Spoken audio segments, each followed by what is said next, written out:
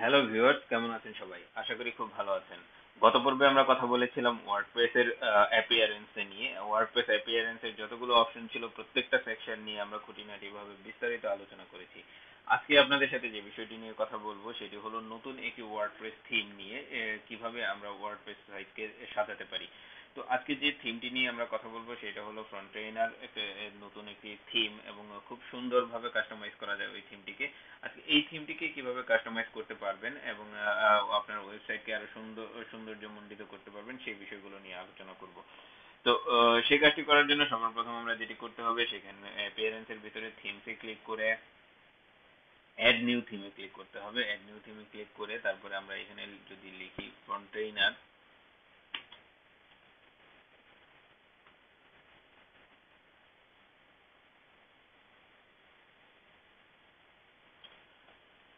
এই থিমটিকে আমরা ইনস্টল দিয়ে নিব।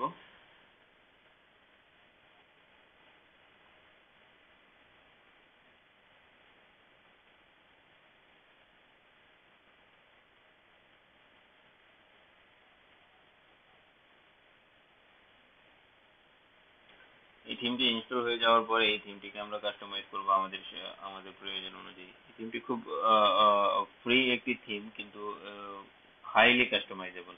এই জন্য এই থিমটি কাস্টমাইজেশন আপনাদের আমি দেখাতে চেষ্টা করব। এই থিমটা আমরা অ্যাক্টিভ করে নিয়েছি, দেখেন আমাদের ওয়েবসাইটে কি অবস্থা দেখি। এই থিমটি কাস্টমাইজেশন করার জন্য আমরা যে থিমটিকে ইনস্টল দিয়ে আমরা যখন অ্যাক্টিভ করলাম তখন দেখেন আমাদের ওয়েবসাইটের চেহারা একটু অন্যরকম হয়ে গেছে এবং খুব গোছানো পরিমাণে একটা ওয়েবসাইটের মতো মনে হচ্ছে। তো এখন এটার দেখেন মেনুগুলো কিন্তু আবার অন্যরকম হয়ে গেছে। এই মেনুটা আবার আমাদের ঠিক করে দিতে হবে। আবার যদি ঠিক করে দিই তাহলে সুন্দর দেখা যাবে। তো এই থিমটা আমরা কিভাবে ফুললি কাস্টমাইজ করব এবং অ্যাপিয়ারেন্স কিভাবে আরো বর্ধিত করব সেই বিষয়গুলো নিয়ে আমরা বিস্তারিত আলোচনা করব আজকের এই টিউটোরিয়ালে। সবার প্রথম দেখেন, আমরা যদি আমাদের থিম অপশনে যাই, এখানে দেখেন একটা নতুন অংশ আমরা বেড়ে গিয়েছে। এই যে ফ্রন্ট এন্ডের অপশন, এইটা হলো আমাদের থিমটা ইনস্টল দেওয়ার পর এটা নতুন ভাবে অ্যাড হয়েছে। তো এখান থেকে আমরা যাবতীয় কাস্টমাইজেশন গুলো বেসিক্যালি করব। তার আগে আমরা যে কাজটা করব সেটা হলো আমাদের মেনুর যে অপশনটা নষ্ট হয়ে গিয়েছে সেটা ঠিক করে নিব। মেনু দেখেন, এখানে আমাদের একটা মেনু কাস্টমাইজ মেনু করা ছিল। এই ম্যানেজ লোকেশনে গিয়ে আমরা যদি আমাদের প্রাইমারি যে মেনুটা আছে সেই মেনুটাতে যদি আমরা মেইন মেনু সিলেক্ট করে দিই তাহলে মেনুটা ঠিক হয়ে যাবে। দেখেন আমাদের আগের মেনু তৈরি করা মেনুটা এখানে চলে আসছে। তো এখন আমরা ধীরে ধীরে প্রত্যেকটা কাজ করব। দেখেন এখানে আমাদের টপ অফ দ্য ডে টাইটেলটা এসেছে, we can do the job, সব ঠিক আছে। এখানে এই লোগোটা চেঞ্জ করতে হবে। ধরেন এই লোগোটা যদি আমরা চেঞ্জ করতে চাই, ধরেন এই লোগোটা আমরা নতুন ভাবে একটু কাস্টমাইজ করে নিই তাহলে হয়ে যাবে। এই লোগোটা আমরা সেভ করি, সেভ ইমেজ অ্যাজ দিয়ে টেক্সট ওকে দিলাম। ধরেন এটার মাপটা নেওয়ার জন্য বেসিক্যালি আমরা ফটোশপে ঢুকলাম।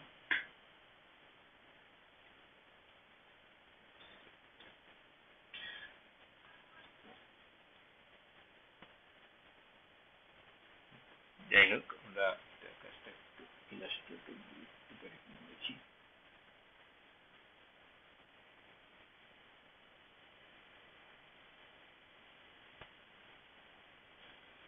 ইলাস্ট্রেটর ওপেন করলাম। আমাদের এই ছিল লোগো।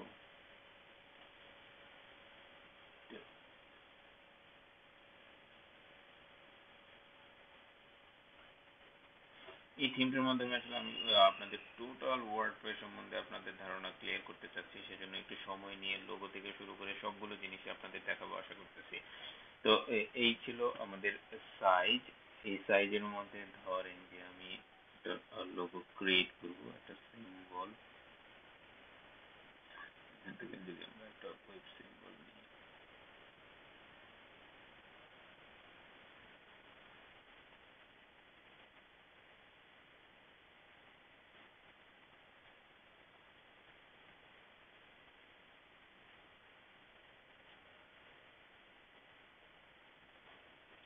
ধরেন যে এটা আমি একটা লোগো তৈরি করছি। এখানে এখানে আমাদের ওয়েবসাইটের যে নামটা ছিল সেটা আমরা এখানে বসিয়ে দিলাম।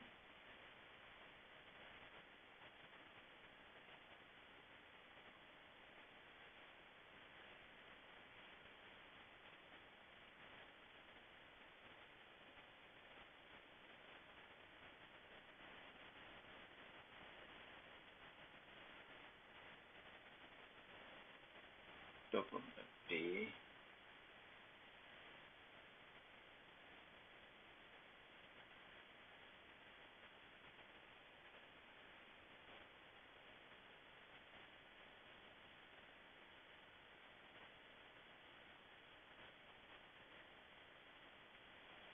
ধরেন এই হলো আমাদের লোগো। আসলে এটা নিয়ে এতটা সময় নষ্ট করা ঠিক হবে না।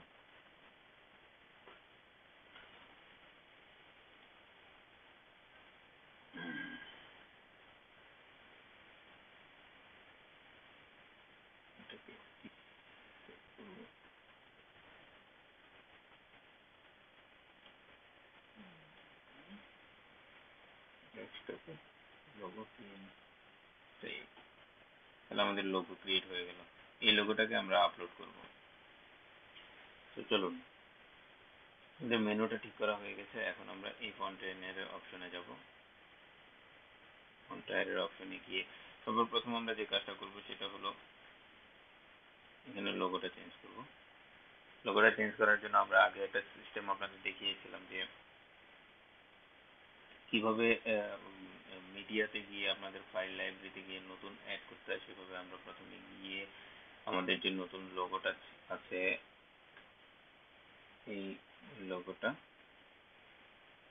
আমরা আপ করে দিলাম। তো লোগোটা চলে আসছে আমাদের এখানে। লোগোটা আসার পরে আমাদের যে ইউআরএলটা তৈরি হলো সেই ইউআরএলটা আমরা কপি করব। ইউআরএলটা কপি করে সেটা আমরা এই ফ্রন্ট এন্ডের অপশনে গিয়ে এইখানে লিঙ্কটা চেঞ্জ করে দেব।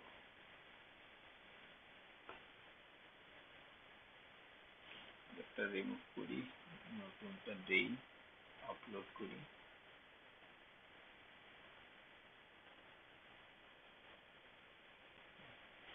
নতুন লোগো এখানে চলে আসলো। এখন এটাকে আমরা সেভ দিব। সেভ দিয়ে গিয়ে এখানে যদি আমরা ক্লিক করি তাহলে দেখবো আমাদের নতুন লোগোটা এখানে চলে আসছে। এখন আসেন পরবর্তী অ্যাপ্লিকেশন। এইগুলো আমাদের এই লোগো। এখন যদি আমরা ফন্ট ফেভিকন, ফেভিকন বিষয়টা বলতে আসলে কি বোঝায়? ফেভিকন হলো আসলে এই যে ছোট্ট একটা অংশ দেখেন, যে সরি, ফেভিকন বলতে বোঝায় এই অংশটাকে, এই অংশ, এই অংশ। তো এই ফেভিকন গুলো চেঞ্জ করতে হবে। এই ফেভিকন গুলো চেঞ্জ করার জন্য আমাদের যেটা করতে হবে, এখানে ফেভিকনের আইকনটা দেখিয়ে দিতে হবে। ধরেন যে এটা favicon icon, single click, favicon দেখিয়ে দিলাম, সেভ দিলাম। এখানে যদি চেঞ্জ দিই তাহলে এই ফেভিকন আইকনটা এখানে দেখাবে। তো এখন আসেন লেআউট। লেআউটের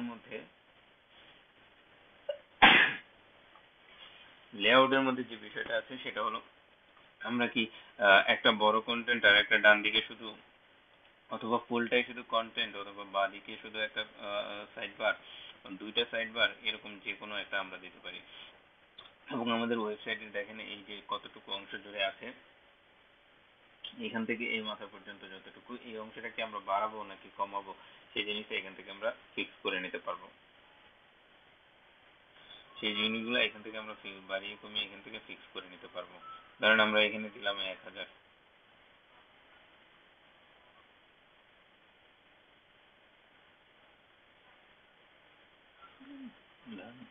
দিলাম। তো 1000 দিয়ে যদি আমরা সেভ দিই তাহলে দেখবেন যে এখানে একটু অংশটা বড় হয়ে যাবে, একটু বড় হয়ে যাবে। এইভাবে আমরা এটাকে বড় ছোট করে নিতে পারবো। তারপরে দেখেন এখানে আরো হাইলি কাস্টমাইজেবল কিছু ইস্যু আছে। এবং ব্লক ভিউ, ব্লক গুলা যখন ভিউ হবে তখন এক্সট্রাক্ট হবে কিনা। এক্সট্রাক্ট বলতে ওই যে যে বিষয়টা সেটা হলো যে দেখেন এখানে রিড মোড কিছুটা অংশ হওয়ার পরে রিড মোড চলে আসে, কিছুটা অংশ হওয়ার পরে রিড মোড চলে আসে, সেটা অটোমেটিক্যালি হবে কিনা সেটা সেটা এখানে দেওয়া আছে অটোমেটিক্যালি। সেজন্য তাহলে আমাদের রিড মোড নামে নতুন ভাবে আমাদের অ্যাড করতে হবে না, কোড অ্যাড করতে হবে না। তারপরে দেখেন যে এই যে পোস্টের থাম্বনেল, পোস্টের মধ্যে যে থাম্বনেল গুলা ইউজ হয় সেগুলা কি স্কোয়ার হবে নাকি কি সাইজের হবে, রেক্টেঙ্গুলার হবে, সেটা এখান থেকে ঠিক করা যাবে। সিঙ্গেল পোস্টের ভিতরে কি কি বিষয়গুলো থাকবে, যে বাইলাইন অথর, ধরেন যে এই যে দেখেন আমাদের একটা পোস্টের ভিতরে অথরের নাম আছে, ডেট আছে, ক্যাটাগরি আছে, কমেন্ট আছে, এডিট আছে। এই অপশনগুলো কোনগুলো থাকবে কোনগুলো থাকবে না সেগুলো এখানে দেখাচ্ছে। উইডগেট, উইডগেটের বিভিন্ন ধরনের উইডগেট কোন কোন জায়গায় কোন কোন উইডগেট গুলো বসবে সেগুলো দেখেন। আগের যে থিমটা আমরা ইউজ করেছিলাম সেটা শুধু কিন্তু আমাদের রাইট সাইড বারে ছিল। এখন দেখেন আমাদের অনেকগুলো উইডগেট আছে। এখানে আমরা বডিতে উইডগেট বসাতে পারবো, হেডারে বসাতে পারবো, বিলো মেনু, বিফোর মেনু, এরকম অসংখ্য জায়গায় আমরা এই উইডগেট গুলো বসাতে পারবো। তারপরে দেখেন আমরা যদি কালার চেঞ্জ করতে চাই তাহলে বিভিন্ন ধরনের কালারও এখান থেকে চেঞ্জ করতে পারবো। দেখেন এখানে যদি আমরা কালার চেঞ্জ করতে চাই তাহলে এখানে টিকটা দিয়ে তারপরে বিভিন্ন জায়গায় যে জায়গায় যে কালার গুলো আমরা ব্যবহার করতে চাই সেগুলো চেঞ্জ করে নেব। ধরেন এখানে টপ বার বা হেডার বা মেইন মেনুর মধ্যে যে কালারটা আছে, ধরেন যে আমাদের মেইন মেনুর ভিতরে কালার আছে এই গ্রে কালারটা, সরি ব্লু কালারটা, এটাকে আমরা চেঞ্জ করে মেইন মেনুটা যদি আমরা ব্ল্যাক করে দিই, ব্ল্যাক করে যদি আমরা সেভ দিই, ব্ল্যাক করে সেভ দেওয়ার পরে আমরা এখানে গিয়ে যদি রিলোড দিই তাহলে দেখবো যে এই মেনুটা কালো হয়ে গিয়েছে। তো এইভাবে আমরা প্রত্যেকটা অংশকে, যে অংশগুলোকে যেভাবে আমাদের কাস্টমাইজ করা দরকার আমরা কাস্টমাইজ করে নিতে পারবো। আবার স্লাইডার, দেখেন এখানে একটা মজার বিষয় হলো এটার মধ্যে একটা স্লাইডারের অংশ আছে। এই স্লাইডার অংশটাকে যদি আমরা অ্যাক্টিভ করে নিই এবং আমাদের টেকনোলজি, আমাদের এখান থেকে যদি কোনো একটা গ্রুপকে আমরা সিলেক্ট করে দিই তাহলে সেই গ্রুপের পোস্টগুলোকে আমরা ওইখানে স্লাইড বারের মাধ্যমে দেখতে পারবো। এবং স্লাইড বারে কয়টা স্লাইড থাকবে সেটা দেখাচ্ছে, 6টা, এবং এটা কতক্ষণ জুড়ে থাকবে সেই জিনিসটা, এবং এটা থাকবে কোথায়, বিলো মেনু নাকি বিফোর কন্টেন্ট। তাহলে এটা বিলো মেনু না বিফোর কন্টেন্ট, আচ্ছা বিফোর কন্টেন্টে দেওয়া থাকলো ডিফল্ট ভাবে যেটা দেওয়া আছে। আর এই অংশটা হলো যদি কোনোটাতে যদি থাম্বনেইল আকারে ফিচার্ড ইমেজ না থাকে তাহলে এই ইমেজটা দেখাবে। আসুন দেখি বিষয়টা কিভাবে কাজ করে। সেভ চেঞ্জ দিলাম, ওয়েবসাইটকে রিলোড দিলাম। রিলোড দেওয়ার পরে দেখেন এখানে নতুন একটা স্লাইড বার অন হয়ে গিয়েছে। এই স্লাইড বার, এই স্লাইড বারটা থাকাতে ওয়েবসাইটটা খুব সুন্দর দেখাচ্ছে। তো এই স্লাইড বারটা এখানে থাকবে নাকি উপরে থাকবে সেটাও কাস্টমাইজ করা যায়, সেটাই আপনাদের দেখিয়েছি যে এটা কি বিফোর কন্টেন্ট থাকবে নাকি বিলো মেনু থাকবে। এই বিলো মেনু দিয়ে যদি আমরা সেভ দিই তাহলে দেখবেন এটা উপরে চলে গিয়েছে।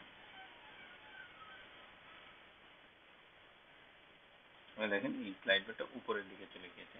তো এইভাবে আমরা এই কন্টেইনার থিমটাকে খুব ভালোভাবে কাস্টমাইজ করে নিতে পারবো আমরা আমাদের ইচ্ছে মতো।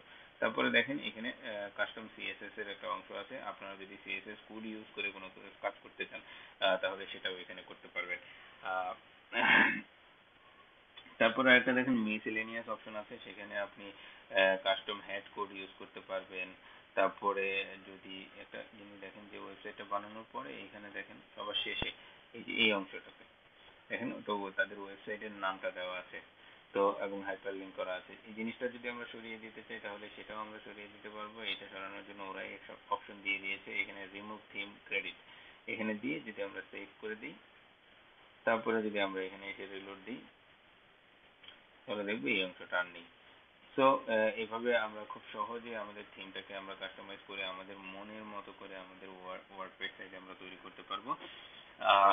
আশা করি ওয়ার্ডপ্রেস ডিজাইনের এই অংশটুকু আপনারা খুব ভালোভাবে বুঝেছেন এবং আপনাদের খুব কাজে লাগবে। আর নতুন নতুন কোনো ইস্যু নিয়ে যদি আপনাদের কোনো কোয়েশ্চেন থাকে তাহলে অবশ্যই আমাদের মেসেজের মাধ্যমে আমাদেরকে জানাবেন।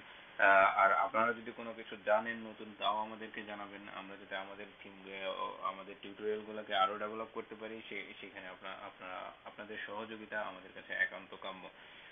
ভালো থাকবেন, সুস্থ থাকবেন সেই কামনায় আজকে টিউটোরিয়াল এখানেই শেষ করছি। ধন্যবাদ সবাইকে।